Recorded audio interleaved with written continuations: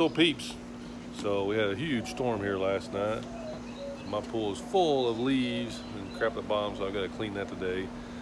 My sunshade was down in the water. There's limbs and branches all over the place. But anyway, getting it cleaned up. But I did get this right here that we're gonna hook up pretty soon.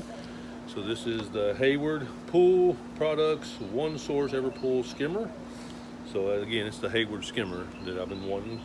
I think this is the one that you have to cut the hole in the side of the pool and then put it in and put the little things. But we're gonna look at it and see here and check it out.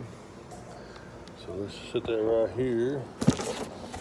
And let's open it up and look and see what we got. Unboxing of the Hayward skimmer. So, looks like the cover and then the little seal right here.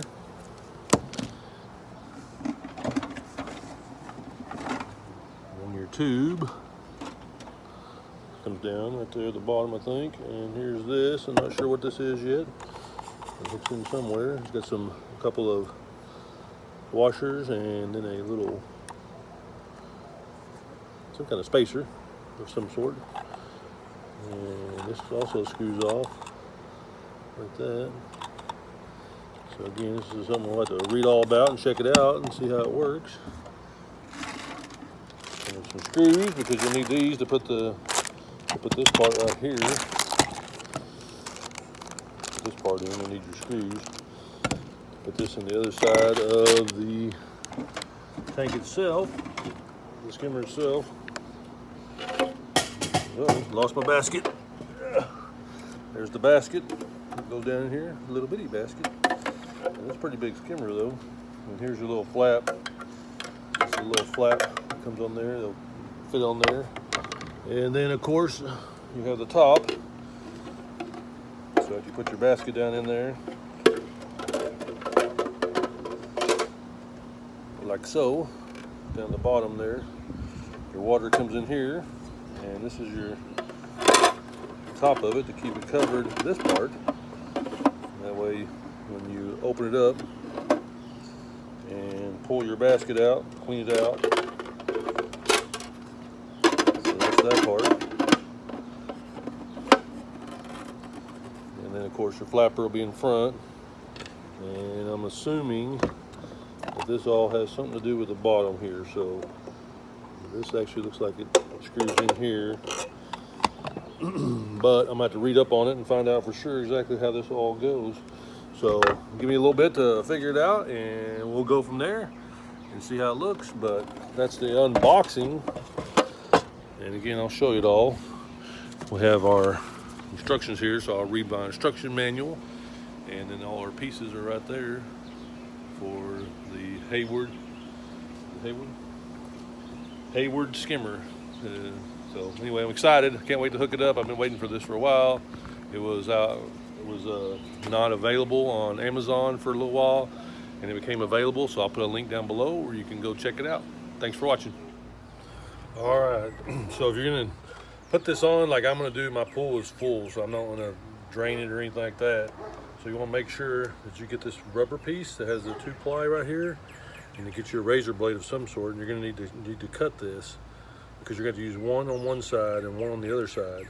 Make sure you don't cut your fingers or cut anything else, but you want to do a straight cut all the way down and around. So I'm going to sit down on the thing and do that here, because what you really want is you're going to have this on both sides. One on this side and one on and then this thing here on the outside. So I'm going to hook it all up and everything before I actually cut my vinyl for my pool. I'm going to have this all attached.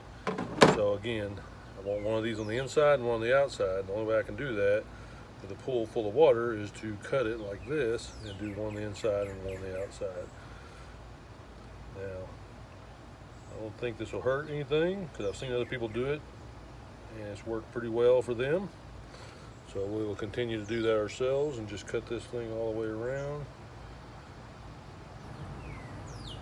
Tell you one thing, I don't know where it is, where y'all are at, but it's hotter than fire here in Oklahoma right now. I am sweating up a storm. And it's not even, it's like 95 degrees, I think. Oh, it's not even that, it's 92 degrees, but it's so humid. It feels like Houston or somewhere like that. Orlando. We're here in Oklahoma, Norman, Oklahoma, where it shouldn't even be this humid. I'll tell you what, it is right now. You just stand outside out here. We had several storms this week that have blown through, and so my pool is like super dirty. Got a lot of work to do to get it cleaned up. All right, so now I got these in 2 pieces. So again, I'm ready to put one on here and one on here. And what I'll do is I'll use me a screw or a nail or something, I'm thinking.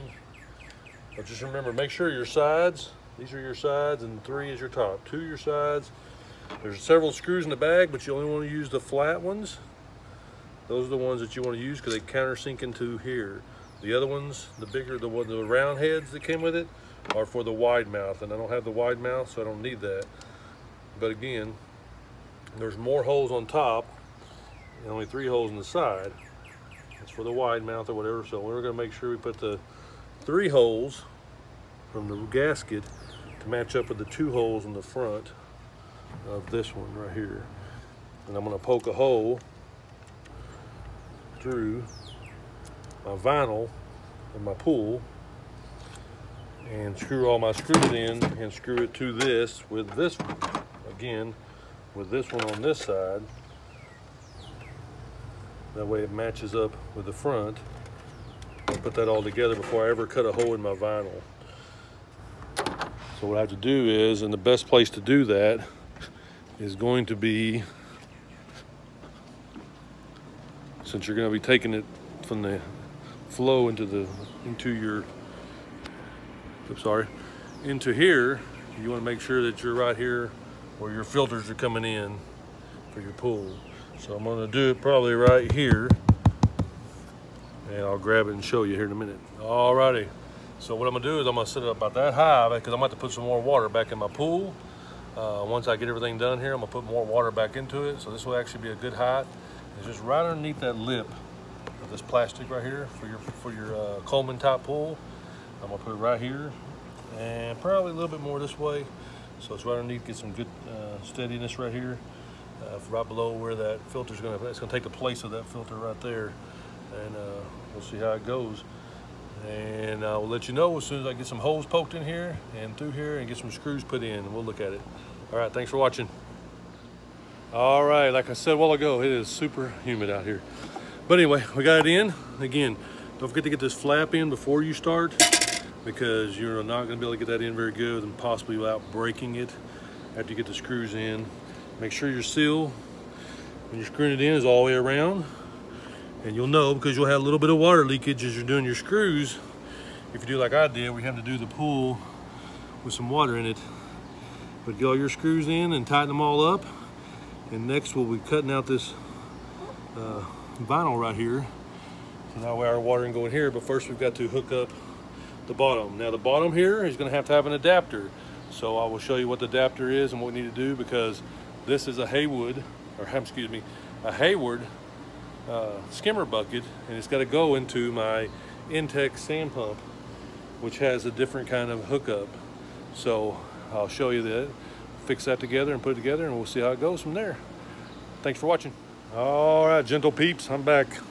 So what I did, like I said before, is I got this conversion kit. So we'll set my phone camera thingamajigger right here. So again, we got this conversion kit, and it's going to screw up into the bottom of here. So this screws into here. That's the new part that I got. And then your hose that goes into your intake screws on the bottom of here. So what I do is I use this rubber washer that came with it. I put that right there, and I screw this on here, and that's good to go. And then this will go into my intake of my sand pump. So we'll take this out right now, because what I want to do is I want to take some plumbing tape, and again, always go with the grain or with your screws. So you'll see where it starts to screw on. You want to go in the same direction as the screw, where it screws on. Get you a couple of good 6 rounds or so. Once you get started, you'll be good to go. I've never been really fantastic at this, but it doesn't really matter if you're fantastic or not, because all you're trying to do is get it on here so that way you get a good seal tight when you screw it onto each other. Whoa. So I get a couple good rounds going here, and then when I get a smooth good round, I know I'm good. What that's going to do is going to keep it to, it's just going to screw in tight. All you got to do is break that off. And again, I'm going to go ahead and screw it into here. Don't really need any tape in here, but you could always put some there. Oops,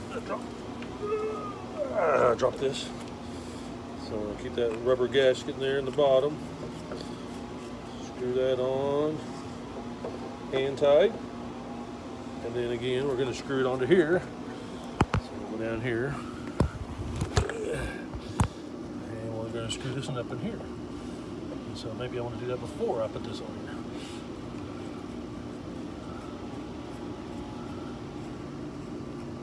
That's fine, we can do that.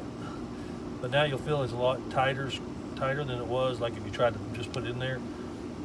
So make sure that rubber gasket's there. Put that in there, get it good and hand tight. And then screw this on and you'll be ready to screw this into your intake of your pump. Again, mine's a sand pump. Now this is the bottom part. Make sure it's all good and hand tight. And ready to go for that part. And make sure this runs good length over there and is perfect.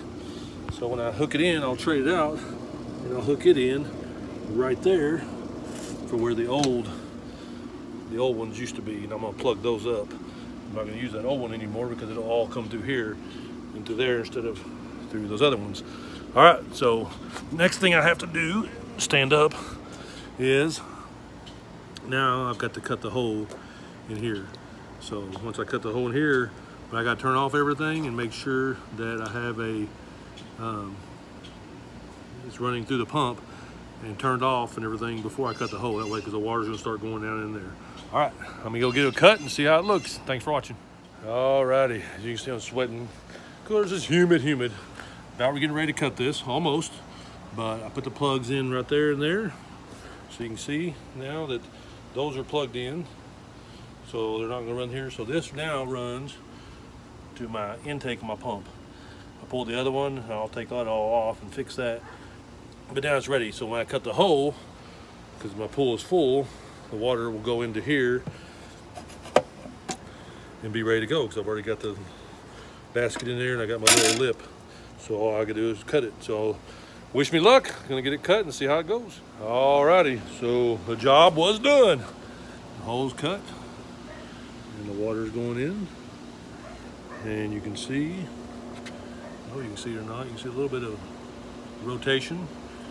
So I just turned it on, so we'll see. What I want to do is see if it fills up from the trash in the pool, and it's going hooked into the sand filter. So we'll see how it rolls. Again, it's the Hayward skimmer bucket. Just really make sure you tighten those screws up good, because I have a little bit of a leak at the beginning. Tighten up the screws helped. So make sure the screws are good and tight when you're getting them finished. And watch for any kind of leaks around the edges. If anybody else has leaking issues, let me know. See how you fixed it, what you did.